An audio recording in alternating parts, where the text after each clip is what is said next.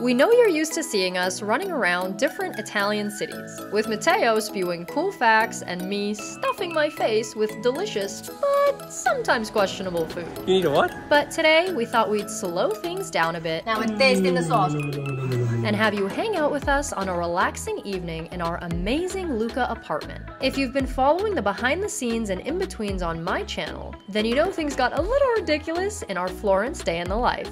I didn't say pasta. And today, we're down the road in Lucca. We're Matteo and Micha, and we're currently on the world's slowest Italian road trip, traveling to all 20 regions of Italy. Subscribe to follow the adventure.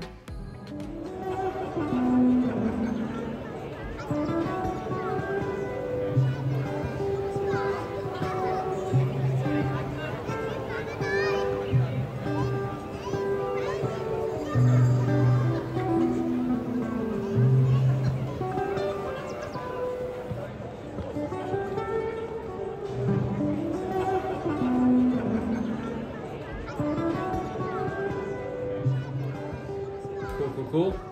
Good. Going in for that Chianti.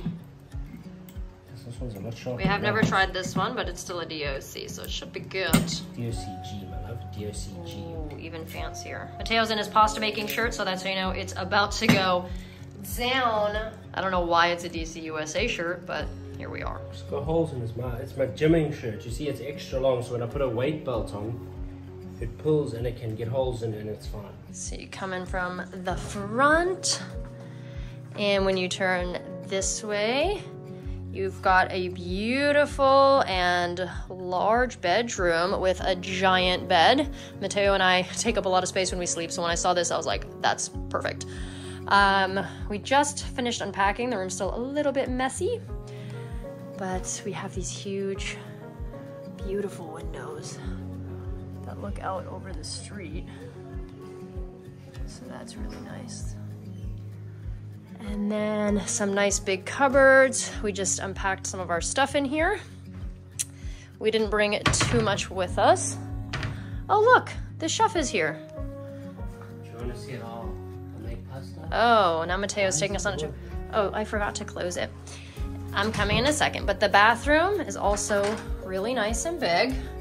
Of course, you've got your bidet. Comes with bidet soap. It's intimate wash. That's how you know that's for the bidet. And yeah, we've unpacked some of our stuff here. Shower's pretty good. Hi. I also just bought this little baby ring light for my phone and I'm absolutely loving it. Then you go this way to a gorgeous open space. Chef Matteo is cooking for us. We've got a little pasta ruski going on here. Ooh, is that for you or the sauce? A little bit of both. Probably should have bought some sauce one, but it's fine. You got wine glasses. And also, whenever we empty the jar, Matteo likes to put the wine in here and shake it up so that you don't waste the last little dribbles of the pasta sauce. Sorry for the mess. We've been, we just grocery shopped today. Nice big fridge. This is much bigger than our fridge that we had in Florence. This one is human sized, which is nice to find. And of course, you got your classic drying rack. We just washed our airplane clothes. And by we, I mean Matteo just hand washed them in the bidet because there's no washing machine here. And we've got a nice big couch here and this couch, which I think might be also a futon, and a very crystal clear TV. We brought our Chromecast to watch some shows when we want. And this is the literal highlight of my Italian journey so far. I mean, just look at this view. It has been one of my biggest bucket list items just in general, let alone in Italy, to have an apartment overlooking a piazza. Ever since I came to Italy for the first time 10 years ago, I remember being in so many piazzas and looking up at people either on their balconies or through their windows, just enjoying the vibe from the comfort of their home or hotel or whatever it was. I'm like, oh, that looks awesome. That to me seems like absolutely perfect. And this is the first time we have ever stayed in a place that overlooks a piazza. Funny enough, it was also one of the cheaper accommodations we could find in the city of Lucca, which I was not mad about because obviously if you're staying in the center area, the prices tend to be higher, but in this case, it did not. And I could not be happier. This to me is absolute perfection. This piazza in particular has a very lovely vibe. When we got in last night, it was our first night here, we literally just sat and had pizza and beer and enjoyed, you know, the view down below. Very sleepy, but yummy. Gorgeous evening out on the piazza.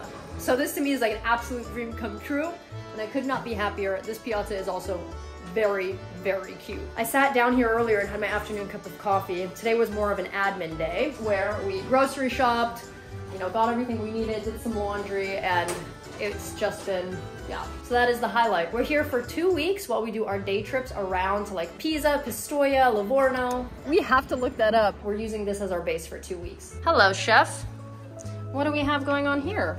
This is like a 5-ingredient pasta. Literally use arrabbiata sauce, 1 tin of tomato, dollop of pesto, cream cheese to give it a little bit of a creamier texture, pepperoncino spice, oregano. We don't cook anything without pepperoncino these days. We add some oregano, and then un po' di vino. This is the arrabbiata sauce that we use. Oh, I haven't put that in yet. Poured what in? You didn't pour the wine in. I think you drank. The wine's in here. There we go. Waste not. And remember to rinse your stuff out after you're done, as the recycling plants are not fans of dirty things. So I know there's like a little bit in there, but I don't want the pasta to be too watery if I add more. So you just do your thing a rinse. That way you keep the government happy. What a good citizen you are. And then we also buy this pesto all the time. We put it in everything, so that also goes in with the sauce. And we've got the water going in here. Oh yeah, that is bubbling. Oof! Nice and creamy. Nice. It's very spicy. Do you want to turn the back one off for now until the sauce is done being cooked? The water's pumping. No, the sauce will be done by the time the pasta's done. I am anything but efficient. Oh yeah, and the ceiling of our whole apartment looks like this, with these like giant wooden beams that look like they've just been carved and stuck. I love the look. A lot of apartments in Italy will have ceilings like this. It's pretty crazy, but cool. See, all over the house. Just keeps going. It's very cool. Now we're tasting the sauce.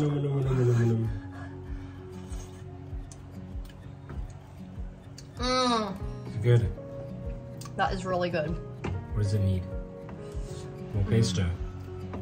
I was like, it doesn't have a kick, but the kick's creeping up. Kick's there. I think just let it simmer for now. Matteo's like the master cooker of sauce. One type of sauce. Saucy. Oh. Okay.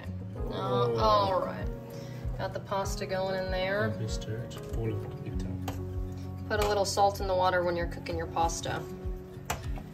What? Do you know why? Why do you put salt in I it? don't actually know. Wow. But I've never not put salt in it. It's terrible. It's like, becomes like, what's it like, really like sludgy, like, what's the word? Mushy? Yeah, mushy. It's terrible. Well, there we go. And speaking of crazy architectural things, also when you're here, the light switches for the stairwells are always on the side somewhere, but those are on a timer, so at some point they turn off. But look at how crazy the back side of the steps look. Look at how small and narrow these are. These steps are like so deep.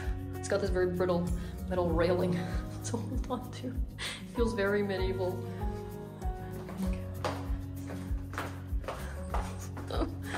Anyway, and that stairwell light just turns off by itself.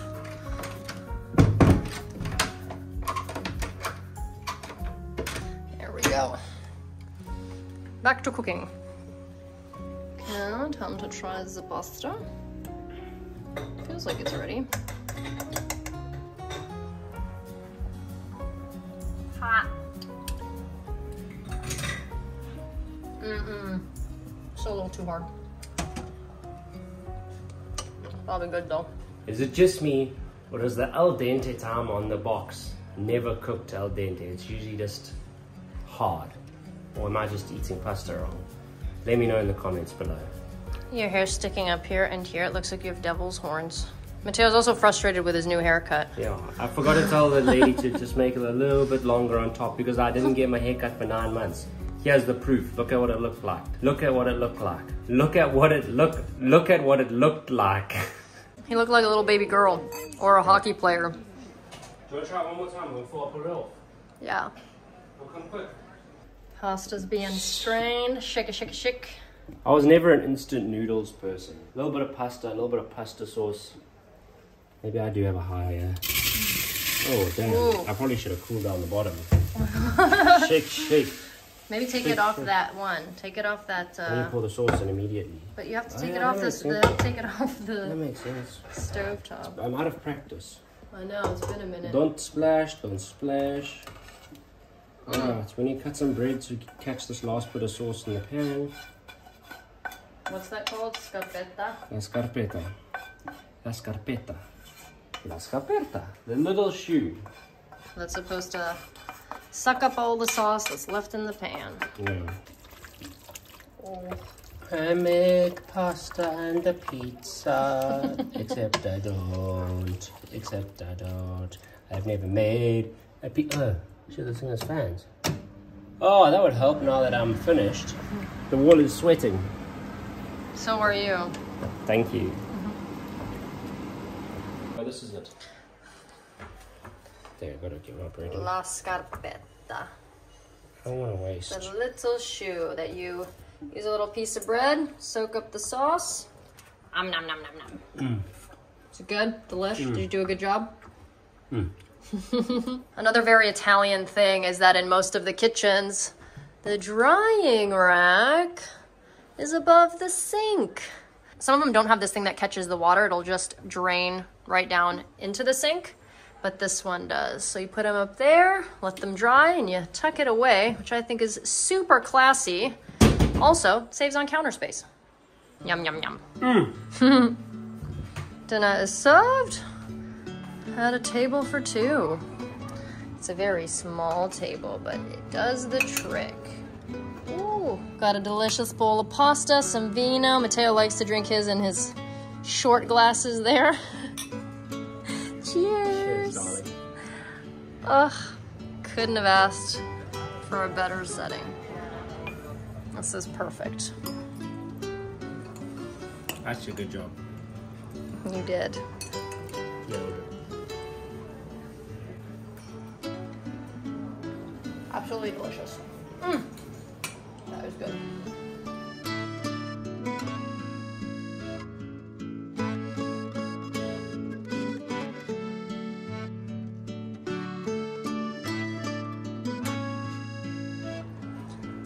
Ugh. This to us is like an ideal evening. Best table in the house. Special reservation. The chef's even eating with me. Ciao.